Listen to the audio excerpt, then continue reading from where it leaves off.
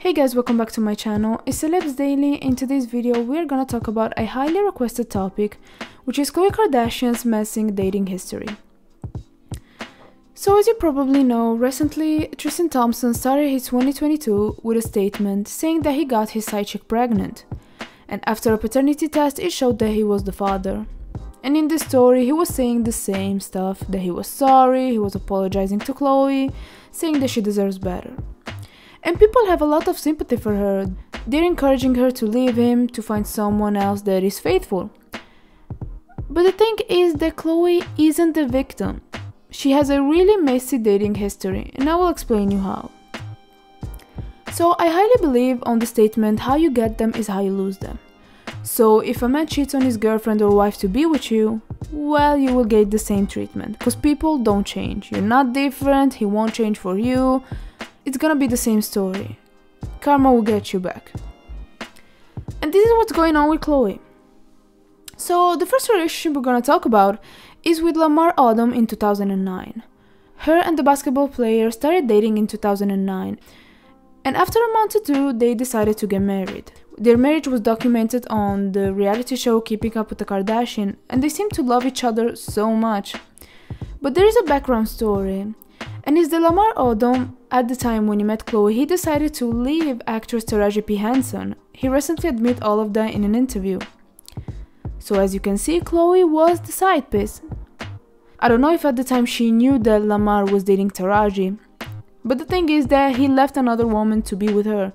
If she is so feminist and she says that women need to have each other's back, well, she needs to start to do the same. And this is not the only time she would do that. And not gonna lie, I'm kinda happy that everything happened because Taraji is doing amazing, she's having an amazing career. While Lamar, when he got married with KHLOE, he had a lot of mess to deal with. His substance addiction, he was cheating constantly on KHLOE, so there was quite of a downfall for him. Another relationship we're gonna talk about is with the rapper French Montana. So the two started dating in 2013-2014. But the thing is that when they started dating, French Montana was living with rapper Trina. And KHLOE and Trina were really good friends. In fact, Trina found out about the affair, just like everybody else, on Twitter, after TMZ spotted KHLOE and French together. In an interview at the Breakfast Club, Trina said that she was pissed, she was heartbroken, and she found out just like everybody else.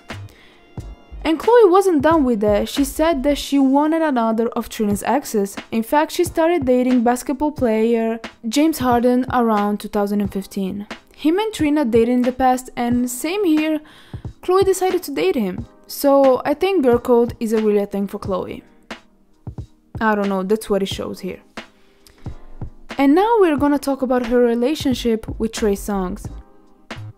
So her and Trey Songz got spotted getting cozy at a club, and paparazzi shows that KHLOE was all over him. Well, Trey Songz used to date Lauren London, and KHLOE and Lauren were really close friends. So much that Lauren was a bridesmaid at KHLOE's wedding, so they were really close to each other. Well, after KHLOE was spotted with Trey, Lauren didn't like the situation. In fact, with Cassie, she was shading KHLOE in this video, saying that she doesn't like fake girls, etc. We just want to say that we hate fake bitches. All of them. Yeah. So, as I said before, girl code isn't a thing for KHLOE. And now let's talk about her relationship with Tristan Thompson and how it started. So, while KHLOE was being public and announcing to the world that she was dating the basketball player Tristan Thompson, Jordan Craig was expecting his first kid. And both they were in a really serious relationship, while all of a sudden, KHLOE and Tristan started dating and being so public. Jordan Craig is a social media influencer and lifestyle blogger, and people knew her and knew that she was expecting Tristan's kid. So they started to tell KHLOE that in fact she was dating a man that was in a whole other relationship. And it was obvious because on Instagram there were pictures of them together. But it seems like KHLOE didn't care much and she never addressed the situation. Then the big scandal happened. Family friend Jordan Hurts kissed Tristan Thompson at a party, and KHLOE wasn't shy about dragging Jordan online. But the thing is that she went off on Jordan, which I understand because she's a family friend, so she did something wrong. But she wasn't going off on Tristan.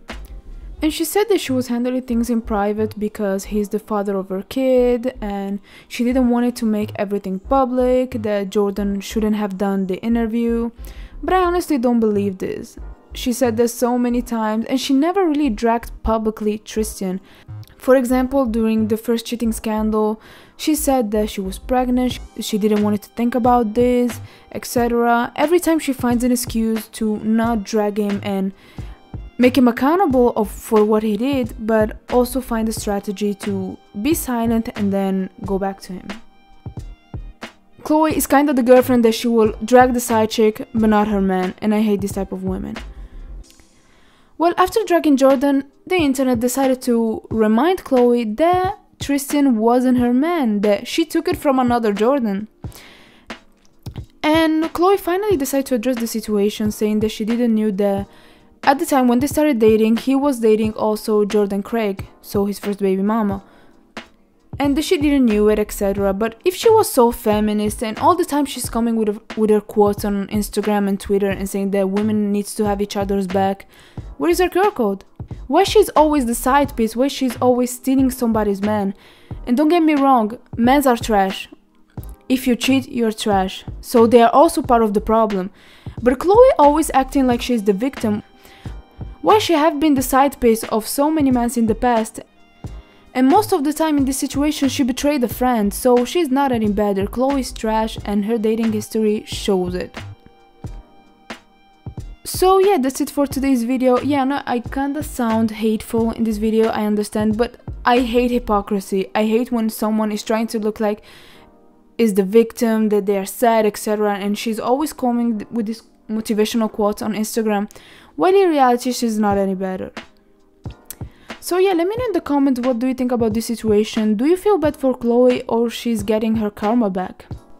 If you want to know my opinion, I think KHLOE is getting her karma back.